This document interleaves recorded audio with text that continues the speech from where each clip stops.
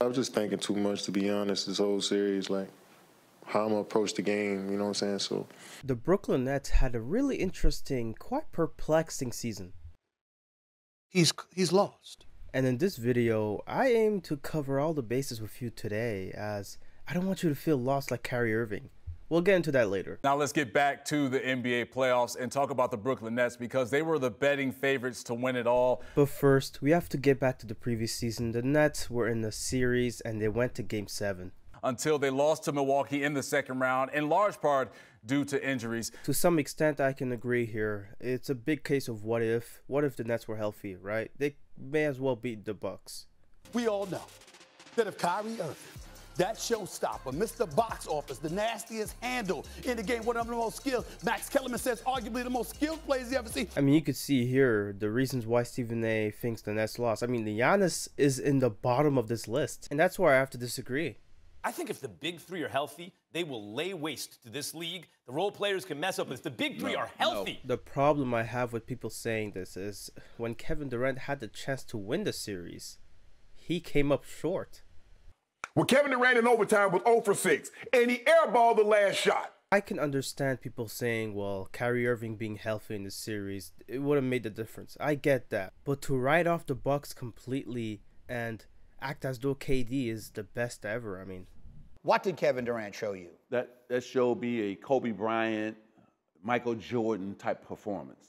Kevin Durant, who's amazing in that series. And I think I said on Sunday, I think he's in the top 10 all time for me now. I moved him ahead of Shaq and Moses and Hakeem.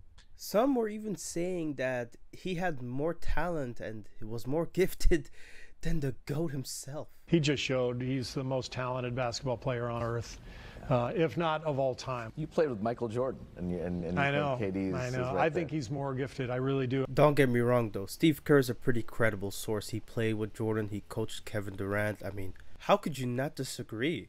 He's saying he's more gifted, and I agree with that. You coached Durant at the beginning of his career. You coached against him, obviously, Michael, all those years. Is Durant more gifted? Yes, he is. Initially, my response to this question was nah.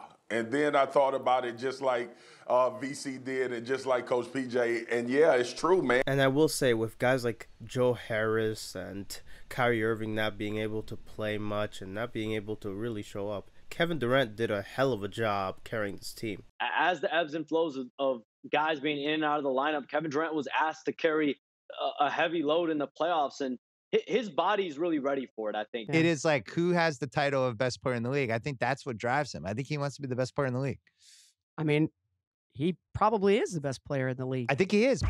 Do you agree with Kevin Durant at #1 for the first time?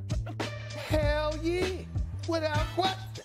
Kevin Durant, best player in the world. Giannis outplayed Kevin Durant, won a championship, and yet Kevin Durant is the best in the world. So we have KD, Kyrie, and James Harden in their prime versus you, D-Wade, and LeBron in your prime. Oh boy.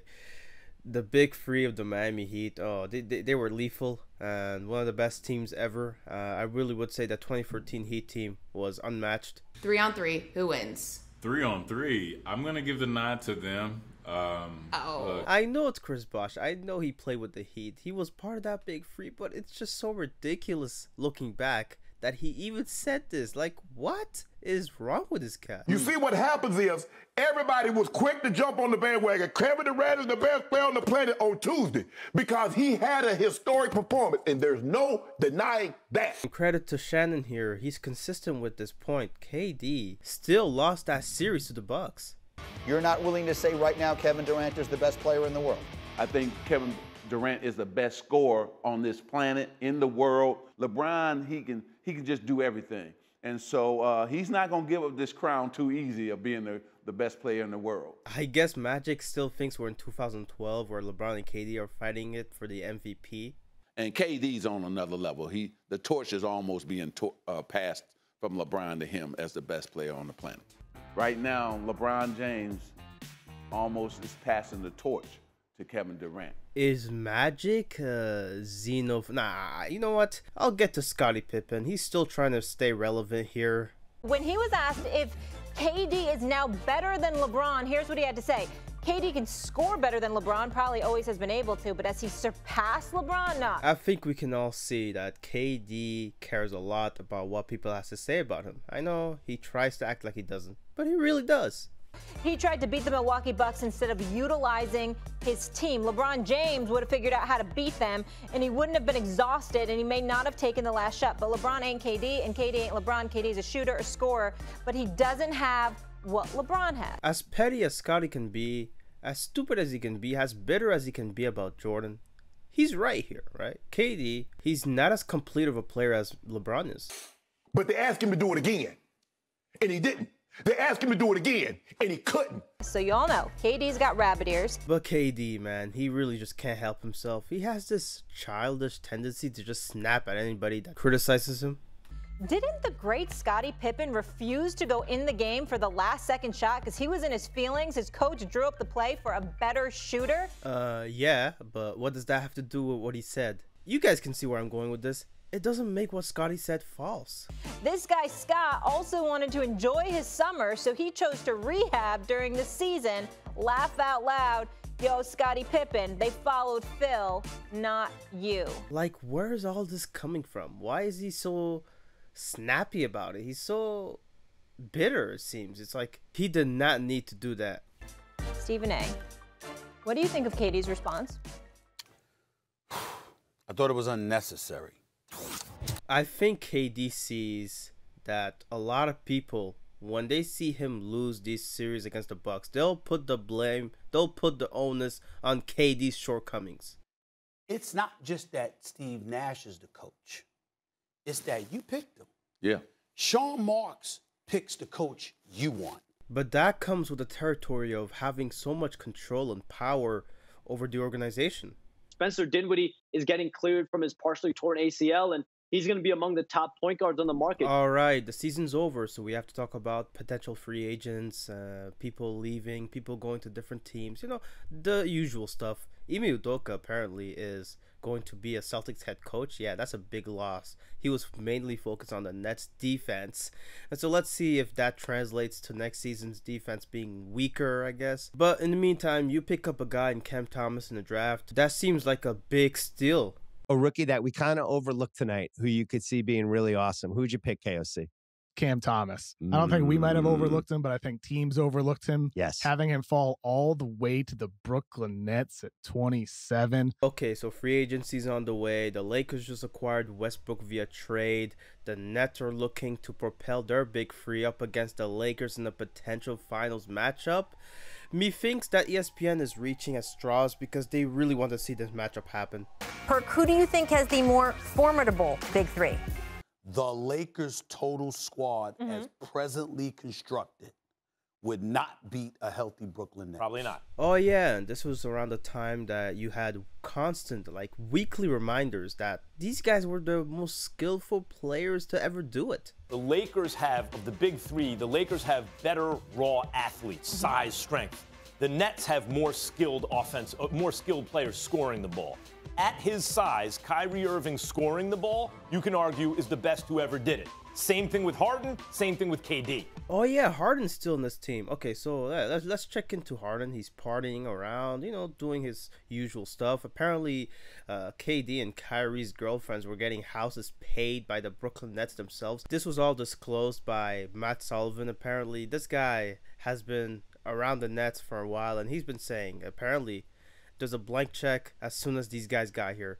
Whether that's buying a girlfriend or a girlfriend on the side, a house in California for a week, whether that's just putting up money for the boys and the homeboys and equipment for random stuff, they're totally cool with that. These guys don't pay for a lot of personal stuff themselves, and so the financial team of the Nets would kind of come every week or so. It'd be like, okay, we thought we had this under control, we've got to redo the budget every week. And apparently, it gets worse. During the middle of COVID, they were working out half the team, well, really was Kyrie and KD and their friends, out in Kobe's old gym in California. Yeah, you weren't allowed to do that during COVID. So, yeah, this guy, Matt Sullivan, he's an author of this book, and he was doing this interview with Le Batard, and he really just exposed KD and the Nets. Steve's telling me that, you know, he tried to get KD to stop looking at his phone all the time, to stop, you know, beefing with Draymond and then beefing with kids on Twitter. This is all really to show you guys that the Nets, the power dynamic between the player, KD and Kyrie, and the GM and the coach, I mean, it's all towards Kyrie and KD. They have the most power in this organization. Obviously, the owner is on one side, but you also have those two players being the key decision makers. The Nets lost Jeff Green to the Nuggets, but they brought back Blake Griffin. They brought back Bruce Brown. We talked in the last segment. They added Patty Mills, James Johnson to the roster. Nick Claxton, he literally looked like Jared Allen reincarnated. He was just doing all the things that he was doing. And so on paper, it makes sense for you to think the Nets were going to make it out of the East. At the very least. I mean, this team looked very stacked. Last season's performance indicated to you that, this team could have made it to the finals and perhaps even won it all, but they still needed reinforcements. According to The Athletic, free agent Paul Millsap has decided on the Brooklyn Nets as his destination for next season. LaMarcus Aldridge has been cleared to return to NBA action after being forced into early retirement in the spring due to some heart complication. Oh, that's fantastic news. Now, as a Nets fan, as the media tell you all the time, you just have to cross your fingers. If these three stars are healthy, man, like that to me is the question. Are they going to be healthy? Are they going to win a title? Well, if they stay healthy, they will. I think if everybody on every team had been healthy, I think the Nets were still the best team. Everybody's, hoping that this is going to be a game that you're going to see both teams at full strength. Okay, I'm starting to get ahead of myself now. The Lakers and Nets, yeah, they're set to play on Christmas Day, and the ESPN really making a big deal out of the Nets and Lakers matchup. On ESPN and ABC at 8 Eastern, it's the Lakers and the Nets. KD, James Harden, Kyrie Irving, LeBron James, Anthony Davis, Russell Westbrook. Yeesh! Yeesh is right, man. That's a lineup of two titans facing each other. I mean, these guys are the favorites to win it all, right? With all due respect to the Bucks, we all know that if they were healthy, they'd be champions right now. And with all due respect to the Milwaukee Bucks, I'm saying that, all right? I don't think anyone honestly believes the Milwaukee Bucks get past the Nets last year if the Nets were fully healthy and then lose Kyrie Irving, okay? With these guys doing their best Mark Jackson impression, it seems like KD also agreed. He chose to re-sign with the Nets, and that was big news. Very good news. Remember, he got the coach that he wanted. He wanted them to go out and get James Harden. That's what the Brooklyn Nets did. They went out and got Patty Mills. They've done everything that Kevin Durant has wanted them to do. And so now, on the heels of an Olympic performance that was legendary, Kevin Durant being one of the best Olympians, winning gold once again, I mean, this Nets team is going to be dangerous. Did Kevin Durant prove he's the best player on the planet? No. Since when did we start using Olympic play to determine who the best player in the world was? Oh, man, guys like Skip annoy me, man. KD's lucky he didn't have to play Giannis in the Olympics. Nets star Kyrie Irving did not attend the team's media day in Brooklyn, raising questions about his vaccination status. Wait, what? So you mean to tell me Kyrie is not vaccinated and we're in the midst of a pandemic? Isn't he committed to winning a championship with this franchise? If the Brooklyn Nets want to win the chip this season, and next season, and the season after that, I would have strongly considered trading Kyrie Irving for Ben Simmons. You heard me. Oh my goodness. Yeah, so Kyrie Irving is apparently not going to get his vaccine. He's not gonna try. And Ben Simmons, well, he's an irritant. He still doesn't want to be with Philly. He doesn't want to practice. And Shaq even agrees with Stephen A. He wants Kyrie to get traded too. Kyrie's talent is so rare that you just have to hold your nose and go through with it. And once again, we get a glimpse as to how the Nets operate, how they allow players like Kyrie to just have so much influence. But why is him being unvaccinated going to affect them? Any player who elects not to comply with local vaccination mandates will not be paid for games that he misses. And the law in New York is if you want to play in an arena, if you want to visit an arena, you want to participate in an activity in an arena, you need to be vaccinated. So when Kyrie Irving sits back, clearly thinking about himself and his quote-unquote principled positions, he's compromising the franchise. I get that some people are vaccine hesitant, but Kyrie, you have a championship to win. This is bigger than you. We have some breaking news. The Nets have announced that Kyrie Irving will not play or practice with the team until he can become a full participant. Well, that's a good start. The Nets actually trying to hold Kyrie accountable for his decisions. Let's hope that that becomes a trend in the future. Now, Ben Simmons and Kyrie Irving both not playing in their opening matchups for different reasons. And apparently Kyrie caused this protest to really unravel. He didn't really outright spoke to those people, but he made it so that those people really felt like he had a voice and he spoke for them. In my opinion, if Sean Marks had it his way without really having to consult with Kevin Durant, I think that he possibly would move Kyrie Irving. And I'm hearing, as of last night at 11:30 p.m.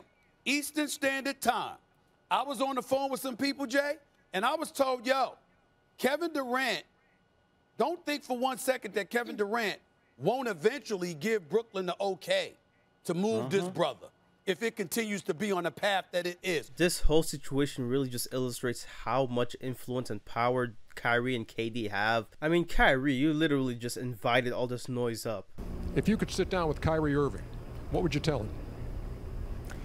I'd tell him to get vaccinated. Honestly, that's what he should have done from the get-go, but look, Kyrie's his own man. He can do whatever he wants.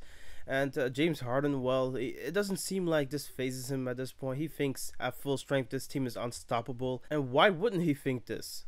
James said that means last year was scary hours. This year is scarier hours.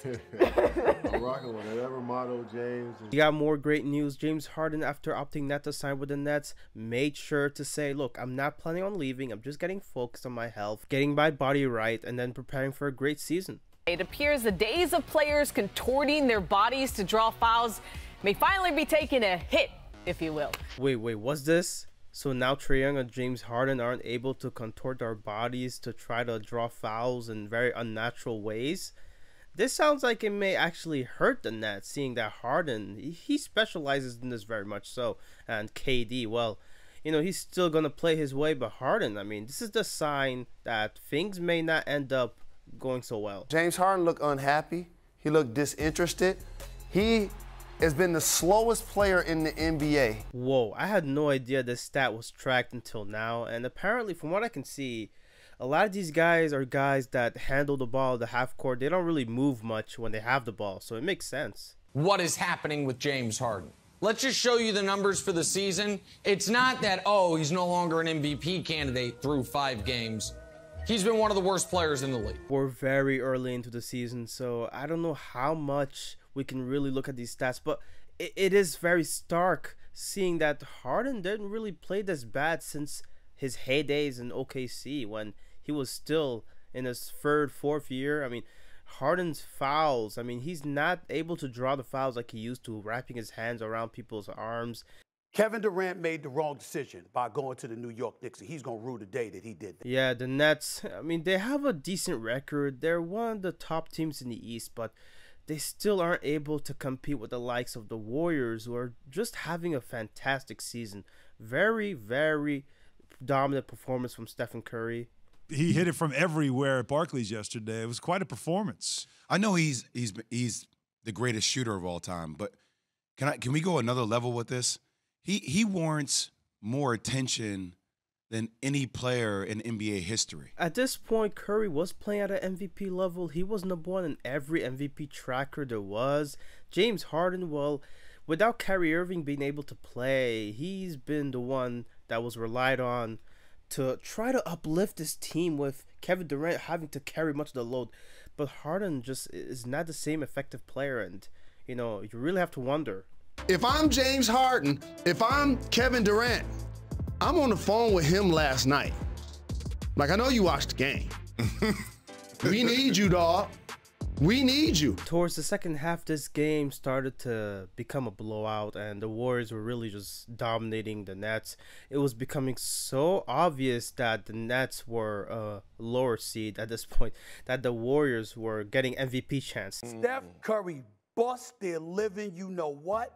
The crowd was chanting MVP. He was having a blast at Kevin Durant's expense.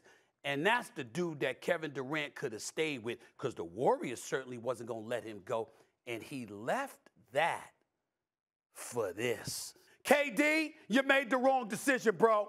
And here's why. Because you trusted Kyrie. Kyrie Irving betrayed you. Now, Kyrie Irving is the reason why this team isn't as good. They were supposed to be a super team with Kyrie Irving.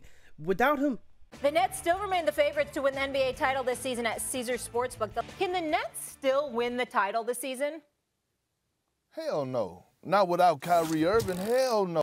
Were the Nets supposed to be a good team without one of their key players? I mean, this is why they built a super team with 3 elite players, right?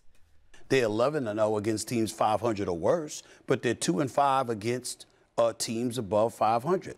I was wrong. Let's be clear on what it was. You said that even without I don't Kyrie, believe in the Nets anymore.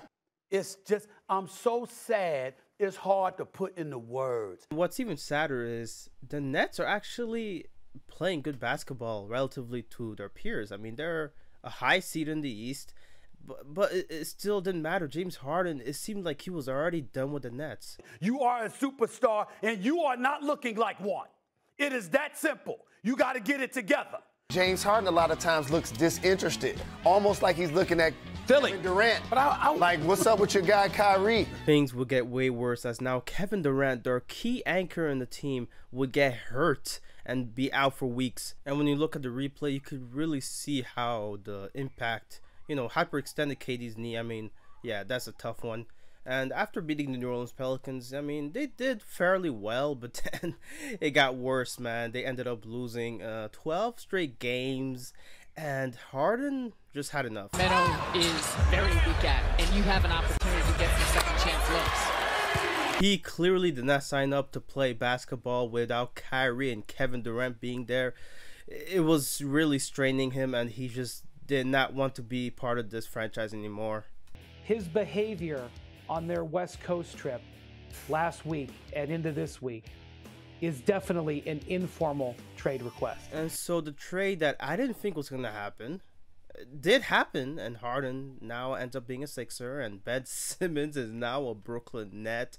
And I remember the story at this point being about the Sixers-Nets matchup that was coming up. Apologize if I'm getting ahead of ourselves too much, but you guys do have a game in Philly in a couple of weeks. Do you think you can be ready for that? Physically, mentally, I imagine it's I hope so. All hope is lost. Ben Simmons did not end up playing that game. I mean, he did do some shoot-arounds, and Harden did play at least. And, yeah, he was just sitting there and looking very dazed. Yeah, it was a wash. Okay, the whole season, the Brooklyn Nets were coming back, and they made the play-in and beat the Cavaliers. And now they're a 7th seed. AD, Kyrie, are they the most skilled pair of teammates that we've ever seen? Without a doubt. Without a shadow of a doubt. Man, we keep hearing about how skilled these two are and how great they are at scoring the ball. I wonder how they're going to do and fare in the first round against the Boston Celtics. 111-108. Jaylen Brown's got 22. Here's Durant for 3. No! Long! The Boston Celtics did the impossible, and we're now at the present moment where now we see the Nets having to go home, being swept by the former assistant coach, Ime Udoka. I mean, yeah, Ben Simmons, did he play at all? Nope. He was just out there sitting down, trying to look his best for the cameras. It was really sad to watch. So you guys always talk about that championship stuff. I try to tell y'all, all these bus riders, they don't mean nothing to me. And just like earlier in the video, KD responds in the most childish ways, not really saying anything at all. And, TNT guys, they had fun with it. When Russia bombed Ukraine, I thought Kyrie Irving wasn't going to show up to work. I really wanted to take time to talk about this because this was, oh my God, this is such nonsense. Kyrie Irving tweeting after getting swept by the Boston Celtics. And clearly, he's just not wanting to take accountability. He's just going to point fingers at other people for talking bad about him. I mean, what do you want people to say when you're doing all these stupid things all the time? Okay, I just want to read this part here. Just watch all the people who wake up every day and report about people's lives on TV and social media and then profit off of them. And then they justify their jobs by saying they got paid to say how they feel. Lol, it's like these people live in a fantasy. I literally sat there and went like this. Is this man going to skip work? Kyrie Irving, it's fine to have opinions. It's fine to have, different beliefs. But to play the victim because you don't want to take accountability is just so gross. We are witnessing one of the most delusional athletes in American history. He's lost. Some of you are thinking, why don't I do a longer video talking about Kyrie Irving and his antics? And really, it's because it's not worth doing. Like, this guy's gonna keep doing his thing, and he's gonna keep playing the victim until he has to take accountability at some point, right? The Nets are not going to do it, but at some point, he's gonna have to really face the consequences of his actions. And I think the same thing goes with KD, but I, touch on KD more in this video. You guys can go check it out.